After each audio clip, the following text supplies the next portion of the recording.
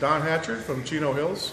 I've been looking since May of this year for a new car and settled on the Ford Fusion Hybrid, and I love it. Okay. Tell your story. Oh, my whole story. Well, I was originally sold on the Volkswagen Passat TDI, and then they had that diesel issue where they falsified documents, and I said, I don't want to buy a car from a company like that.